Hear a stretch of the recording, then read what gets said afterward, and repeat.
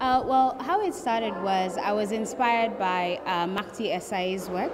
Mahdi has compiled a book called Afro-Iran, and one of the iconic photographs that we have here was really what started my imagination really running and saying, okay, this looks like a place in Lamu, this looks like a place on the Indian Ocean coast.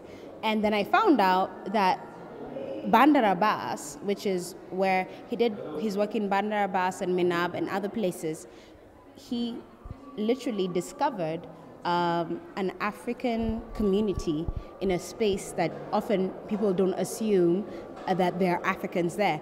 And if you trace the history, it actually comes, they're from the 14th century or 15th or 14th century recorded in time, but obviously because of the Dao culture, they've been there since probably 9th, 10th. And that movement has been going exactly. on for a That while. movement has been going on for a while. And if we actually look at the monsoon winds work one way about 4 months, another way another 4 months, and you can trace it between India, Sri Lanka, Pakistan, Bandar Abbas, Iran, the Persian Gulf, and also the Arabian Gulf. And we'll take you as far, Hargeisa at the Horn of Africa, that's what we call it, the Horn of Africa.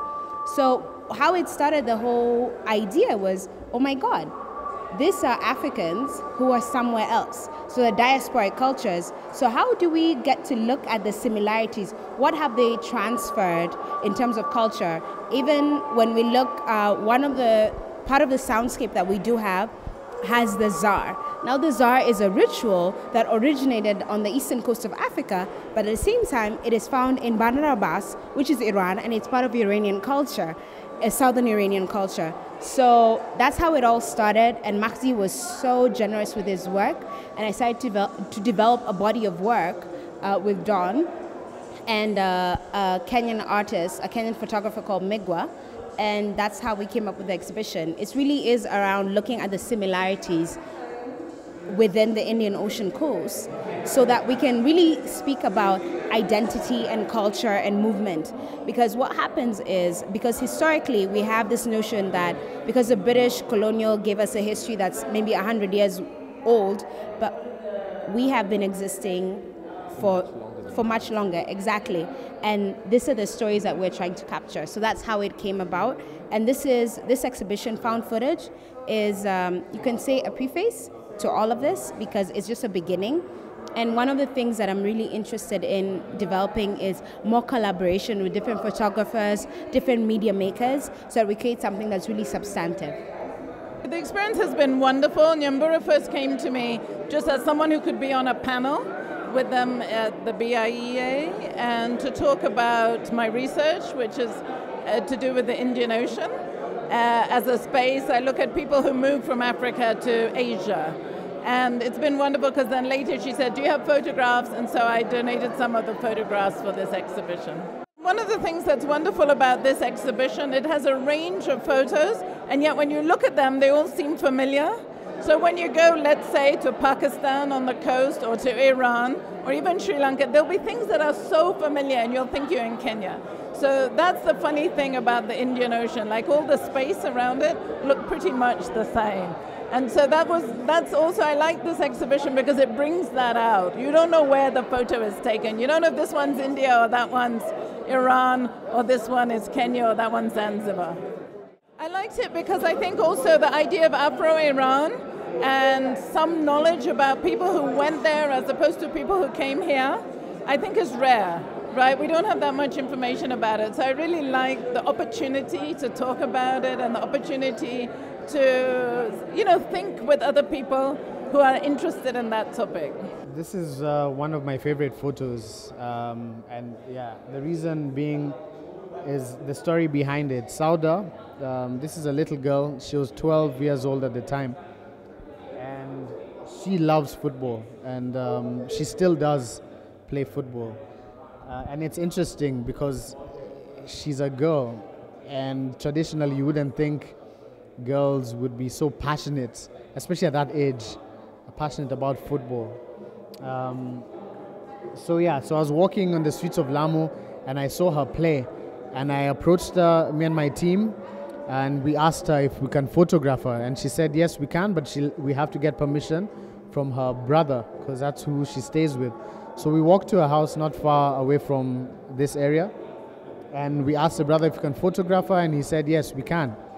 And so we walked just around, we found a nice area where she could play, and I just wanted to capture the moments of happiness that she has, playing football, because that's what she loves to do.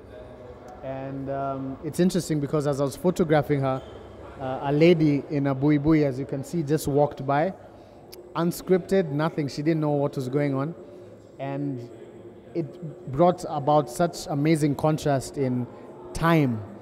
She's young, very newly fashionably dressed, with a jersey and trousers, and then behind her, here represents an elderly lady from a different time wearing traditional, bui, and so that contrast between the new and the old really sold this moment for me. I don't believe so, no.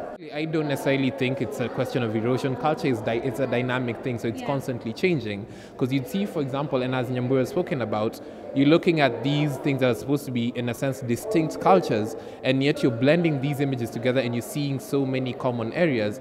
And so I don't think we're really in a space where it's being eroded so much as it's open to a lot more influences, and so the changes might be happening a bit faster, or even necessarily we're more attuned to the changes that are happening. But it's not necessarily an erosion. I think it's just kind of the natural evolution of culture, how culture is made in a sense, because it always just emerges out of those changes. You look at something like Swahili culture, which history will tell you emerges out of the exchanges between people coming in from the Arabic world, from the areas around India, Sri Lanka, coming to trade.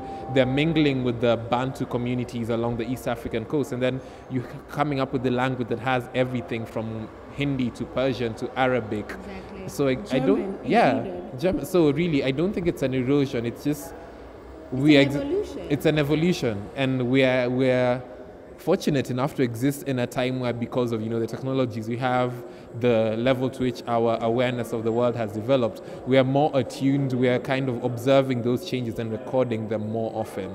What I would like to see more in terms of studies of the Indian Ocean, I'd like to see more people from East Africa, from different communities, traveling to talk to the communities in Asia. Because we often talk about only the Swahili, but there were many people who moved and traveled. So it'd be really nice to see what if someone was from a different community, would they recognize something there? And how to see what people did of their culture in another place. The found footage is a beginning. It's the first exhibition in the series of 6. So we have about 5 other exhibitions that we're working on developing, and because of all the people that we've brought on board, now it's going to be extremely interesting to see how that evolves.